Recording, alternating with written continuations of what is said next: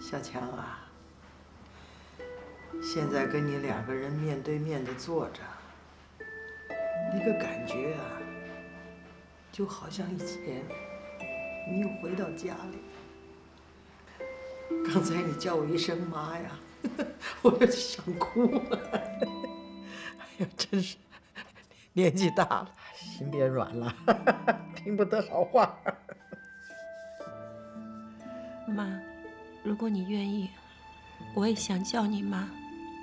那太好了，小强啊，我一直把你当女儿看。你嫁过来的时候说过一句话，我到现在都记得。我说我妈走得早，我能再有个妈也是我的福气。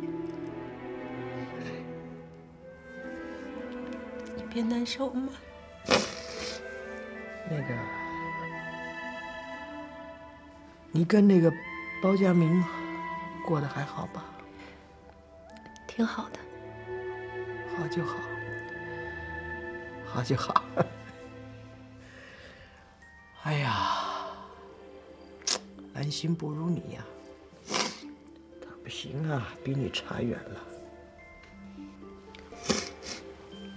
妈，你现在年纪大了，自己的身体最重要。哎，你也一样啊。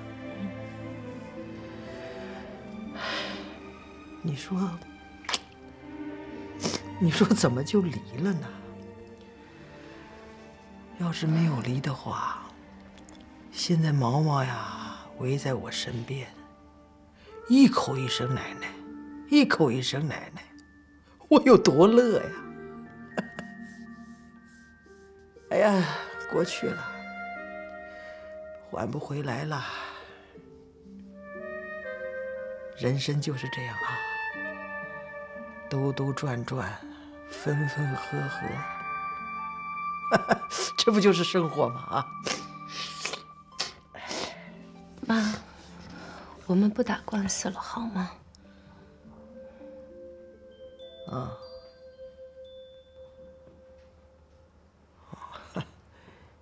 你今天是为这个来的吧？是的。不是专程来看我的。我当然也是来看你的。看我是附带的。明白了。我说嘛，那么要强的一个于小强，怎么可能愿意回到已经离了婚的家，还愿意管以前的婆婆叫妈？啊！你刚才说不打官司了，我没听错吧？是的，妈。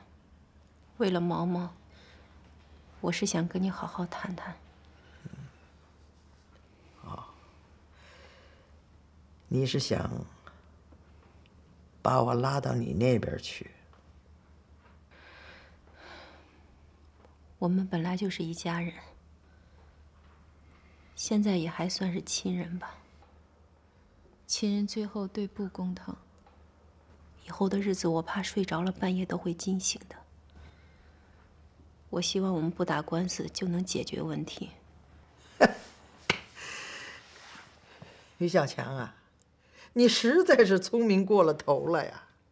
哎，高红啊，我怎么可能跟一个已经不是我儿媳妇的人结成联盟啊？那我把我儿子光耀置于何地呀？刘光耀才是毛毛的亲生父亲，包家明当他爸爸。再这样下去，终有一天他连我这个奶奶都不认了。你说我会同意吗？哎呦，于小强啊，你怎么离了婚了一点长进都没有啊？妈，光耀永远都是毛毛的亲爸爸，你也永远都是毛毛的亲奶奶，血浓于水，这谁也改变不了。可是现在毛毛最需要的是妈妈吧？你们也不能这么自私，你们也应该为孩子想一想吧。我就是为孩子想，你把孩子交给我养，我绝对不会让他认兰心当妈妈，你永远是他的妈妈。我都计划好了，我要送孩子到美国去接受最好的教育。于小强，毛毛是我们刘家的孩子，这一点，不管你用任何方法，不允许改变。看来这个官司非打不可了。还有一个办法，你说。你主动放弃孩子的抚养权，把孩子交给我养，我绝对任何时间都欢迎你来看孩子。看来你说的没错，离了婚我应该有点长进。我为什么还会在心里抱有这种不切实际的幻想呢？我以为你会跟我一样。我对毛毛的真心是跟你一样的。我知道你对毛毛是真心的，可是作为孩子的妈妈，我必须亲自把他带大。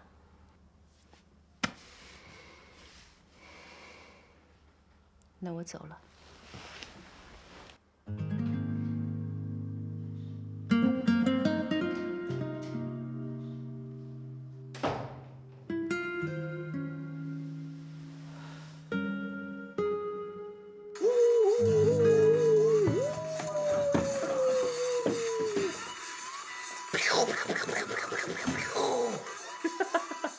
妈妈看着我啊！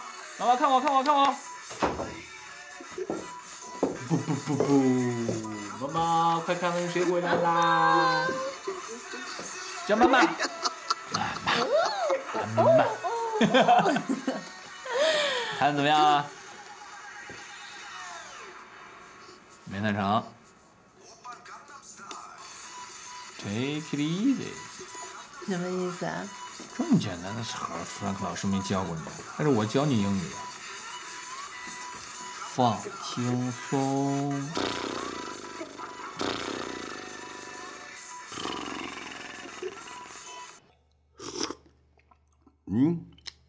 今儿这馄饨味儿好哎，您这手艺有进步啊。好就多吃点儿。儿子啊，妈跟你商量件事儿啊。你说。那个，咱不打官司了，好吧？为什么呀？不是，那个要是我们官司打赢了，于小强会恨我们一辈子。要是打输了，我们也没面子。哎，您怎么突然间变卦了？这可不像您的风格。您不是说了吗？把孩子要回来，咱就算赢，而且一丝的这个希望都不能放弃。